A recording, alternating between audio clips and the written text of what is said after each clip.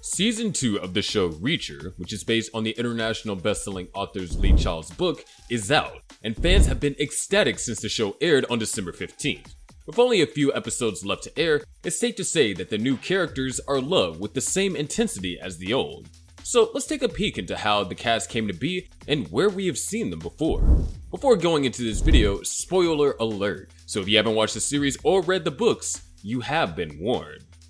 The story fast forwards more than 2 years from the end of Season 1, adapting Lee Child's 11th book, Bad Luck and Trouble. This change in storyline meant saying goodbye to some of the characters from the first season to make room for new ones. But have no fear, because the new ones are just as good as the old, if not better. The show seems to be going at a different route, where each season tackles a different book from the Jack Reacher series, bringing in fresh characters and stories. Season 2, which started on December 15th of 2023, introduces viewers to Reacher's 110th Special Investigations Unit, and a bunch of other characters in the action thriller series. In Season 2 of Reacher, the main character, Jack Reacher, is back, played by Alan Ritchson. After tough times in Season 1, Reacher is back to his wanderer lifestyle, but then things take a turn. His friend, Calvin Franz from the 110th MP Special Investigations Unit, gets murdered, pulling Reacher into yet another mystery. He teams up with Francis Neagley in New York, and they bring in the old unit buddies to dig into Francis' death. Now, before Reacher, Ritchson did a bunch of other shows and movies. You might recognize him as Aquaman in Smallville, Hawk in Titans, Bad Castle in Blue Mountain State, and Raphael in 2014's Teenage Mutant Ninja Turtles. Oh, and he also played Gloss, the District 1 male tribute in the Hunger Games Catching Fire. So he's been around, bringing his talent to different roles before stepping into the shoes of the iconic Jack Reacher. The folks behind the Reacher series had a tough time finding the right actor for Jack Reacher. The big, smart, and handsome man in the books is definitely hard to recreate in real life. Well, they initially passed over Alan Ritchson, whom they did eventually cast. It was a tricky role to fill because, as one of the producers put it, Lee Child wrote a character that doesn't exist in the real world. The showrunner, Nick Santora, talked about it in an interview. He explained that Ritchson's audition had left an impression, but they still looked at many other talented actors.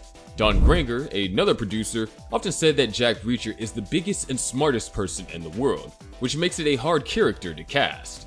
Finally, they circled back to Ritchson, and after comparing him to other seasoned actors, they realized that he was the one. It wasn't just about talent, it was about finding someone who could embody this larger-than-life character, so to speak. Santora mentioned that they didn't lose sleep over the decision because they had an amazing cast. The screen tests, especially with Ritchson, reassured them. Once Ritchson was on set, doing screen tests and working with other actors, Santora knew they made the right call.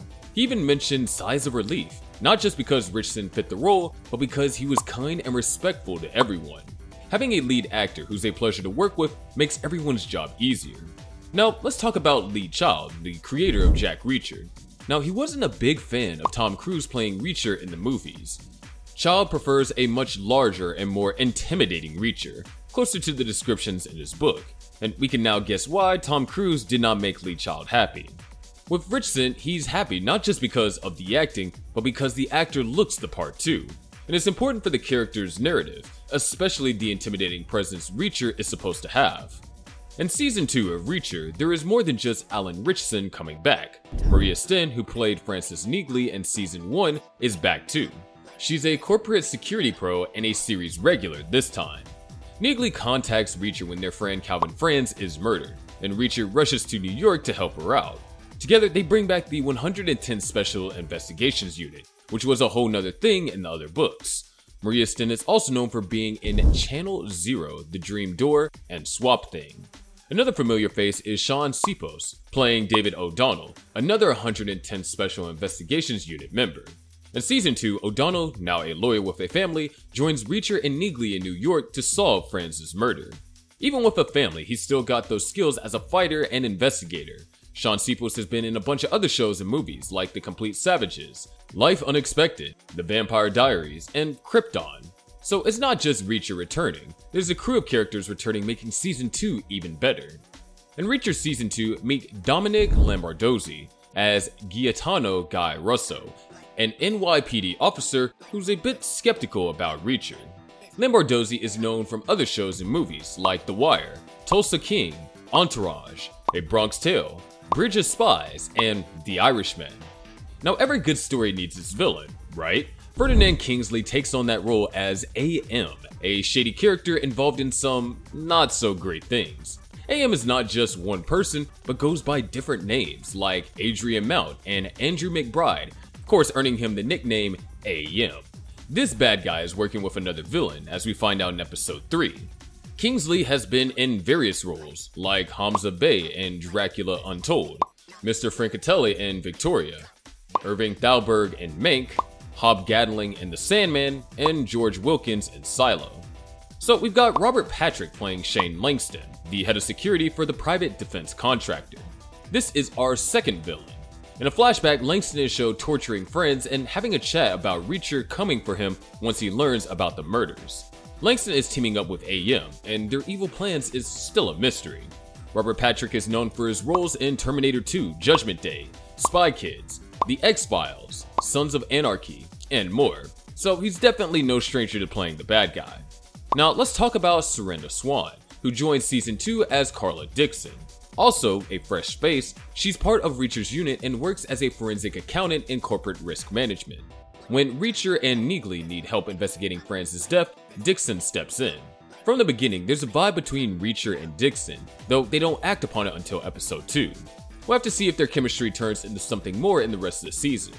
Serena Swan has been in Chicago Fire, Inhumans, Ballers, Coroner, Smallville, and Graceland before diving into the action of Reacher.